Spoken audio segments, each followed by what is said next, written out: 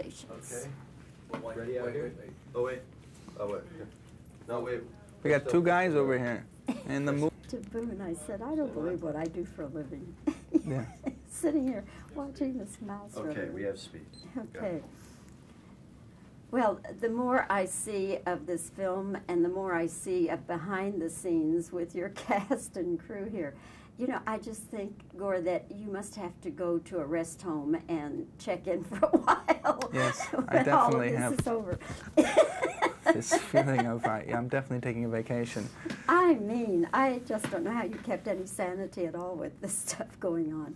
Well, I don't think sanity was, you know, really, we weren't anywhere near anything insane in the entire shooting of the movie. Especially with Nathan and Lee, they're, you know, they sort of promote insanity. And you have the mouse and Chris Walken, and it's, yeah. It was. You had to have 2 chairs and 2 whips, huh? Yes. I want to ask you about a couple of scenes that I thought were just fabulously executed. The one with the house, we don't want to give everything away, but the house, there's a gigantic flood, and water is gushing like Niagara Falls. Now, how did you do that, and how did you contain it, and how many people did you lose in the filming of it? Well, are you talking about the big wash? Yeah, the big wash. That was, we have a great effects team headed by a gentleman named Michael Antieri, who does a lot of sort of big effects work, and our stunt team was fantastic, and they sort of worked together to make sure everybody was safe. That was all stunt. The big wash was all stuntmen. There was a very, we were on location. There was a very large tank put behind the exterior of the house, and then sort of doors were kind of blown open on cue. And you could do it how many times? Well, we were supposed to do it twice. I think we did it 3 times. One take didn't work out. The sort of snow all came up. But yeah, it was, you know, cross your fingers. And how many cameras? I think there were 5 cameras. Yeah. Well, it's very, very effective. It's just good. Yeah, it's a great scene. Great good. scene. For you, the director, what was the most difficult thing you faced?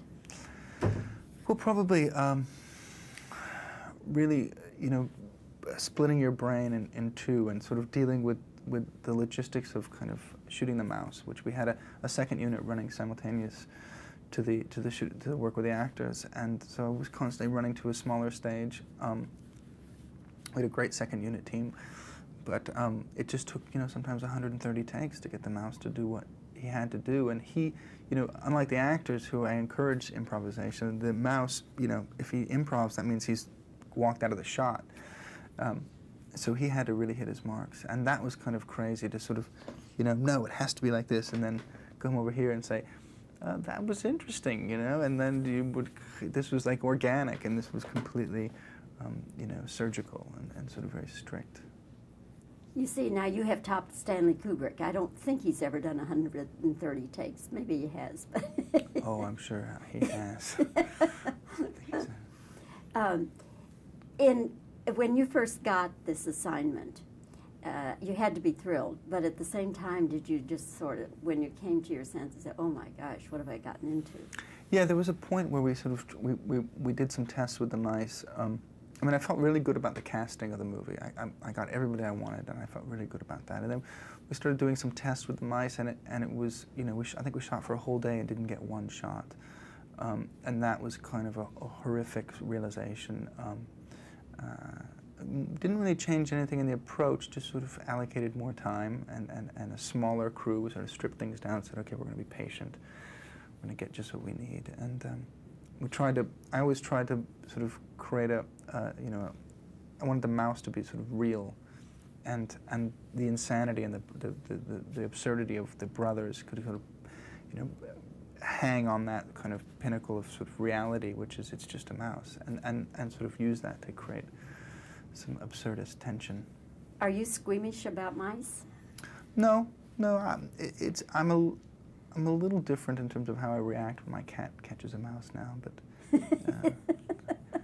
somewhere between sort of I love the character of the mouse. I kind of am sick of actually working with mice, so it's a strange sort of double set of emotions. So what will you do when the sequel comes about? I will move to, you know, I don't know, somewhere in the south of France and start a goat cheese farm.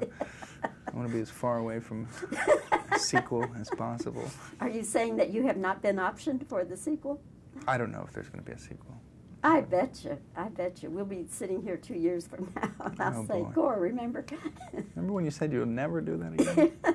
Remember when you said you'd be in the south of France raising goat cheese? That's right. Gore, I've enjoyed very much meeting you and talking with you, and to be perfectly serious now for a moment, this is a heck of a film, and it's for everybody, all ages. Couldn't be more entertaining. I loved it, and I hope everybody rushes out to see it. Great. Thank you very much. Thank you. Nice to meet you. You did really. In Dallas for all of the NBC stations. Okay. Ready out here? Oh, wait. Oh, wait. No, wait. We got two guys over here. To Boone, I said, I don't believe what I do for a living. Yeah. Sitting here watching this mouse run. Okay, we have speed. Okay. Well, the more I see of this film and the more I see of behind the scenes with your cast and crew here, you know, I just think, Gore, that you must have to go to a rest home and check in for a while. Yes, I when all of definitely this have. is over.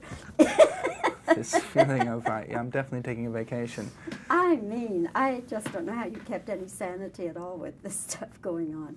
Well, I don't think sanity was, you know, really, we weren't anywhere near anything insane in the entire shooting of the movie. Especially with Nathan and Lee, they're, you know, they sort of promote insanity. And you have the Mouse and Chris Walken, and it's, yeah. It was. You had to have 2 chairs and 2 whips, huh? Yes. I want to ask you about a couple of scenes that I thought were just fabulously executed. The one with the house, we don't want to give everything away, but the house, there's a gigantic flood, and water is gushing like Niagara Falls. Now, how did you do that, and how did you contain it, and how many people did you lose in the filming of it? Well, are you talking about the big wash? Yeah, the big wash. That was, we have a great effects team headed by a gentleman named Michael Antieri, who does a lot of sort of big effects work, and our stunt team was fantastic, and they sort of worked together to make sure everybody was safe. That was all stunt. The big wash was all stuntmen. There was a very, we were on location. There was a very large tank put behind the exterior of the house, and then sort of doors were kind of blown open on cue. And you could do it how many times? Well, we were supposed to do it twice. I think we did it 3 times. One take didn't work out. The sort of snow all came up. But yeah, it was, you know, cross your fingers. And how many cameras? I think there were 5 cameras. Yeah. Well, it's very, very effective. It's just good. Yeah, it's a great scene. Great good. scene. For you, the director, what was the most difficult thing you faced? Well, probably really, you know, splitting your brain in 2 and sort of dealing with the logistics of kind of shooting the mouse, which we had a second unit running simultaneous to the work with the actors, and so I was constantly running to a smaller stage. We had a great second unit team, but it just took, you know, sometimes 130 takes to get the mouse to do what he had to do, and he, you know, unlike the actors who I encourage improvisation, the mouse, you know, if he improvs, that means he's walked out of the shot. So he had to really hit his marks, and that was kind of crazy to sort of, you know, no, it has to be like this, and then come over here and say, that was interesting, you know, and then this was like organic, and this was completely, you know, surgical and sort of very strict. You see, now you have topped Stanley Kubrick. I don't think he's ever done 130 takes. Maybe he has. But Oh, I'm sure he has. When you first got this assignment, you had to be thrilled, but at the same time, did you just sort of, when you came to your senses, say, oh my gosh, what have I gotten into? Yeah, there was a point where we sort of, we did some tests with the mice. I mean, I felt really good about the casting of the movie.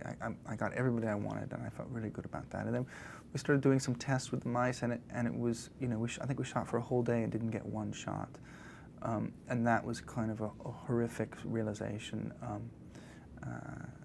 didn't really change anything in the approach, just sort of allocated more time and a smaller crew. We sort of stripped things down and said, okay, we're going to be patient. We're going to get just what we need. And I always tried to sort of create I wanted the mouse to be sort of real, and the insanity and the absurdity of the brothers could sort of, hang on that kind of pinnacle of sort of reality, which is it's just a mouse, and sort of use that to create some absurdist tension. Are you squeamish about mice? No. I'm a little different in terms of how I react when my cat catches a mouse now, but somewhere between sort of, I love the character of the mouse. I kind of am sick of actually working with mice, so it's a strange sort of double set of emotions. So what will you do when the sequel comes about? I will move to, I don't know, somewhere in the south of France and start a goat cheese farm. I want to be as far away from a sequel as possible. Are you saying that you have not been optioned for the sequel? I don't know if there's going to be a sequel. I bet you. We'll be sitting here 2 years from now, and I'll say, boy. Gore, remember? Remember when you said you'll never do that again? Remember when you said you'd be in the south of France raising goat cheese? That's right. Gore, I've enjoyed very much meeting you and talking with you, and to be perfectly serious now for a moment, this is a heck of a film, and it's for everybody, all ages. Couldn't be more entertaining. I loved it, and I hope everybody rushes out to see it. Great. Thank you very much. Thank you. Nice to meet you. You did really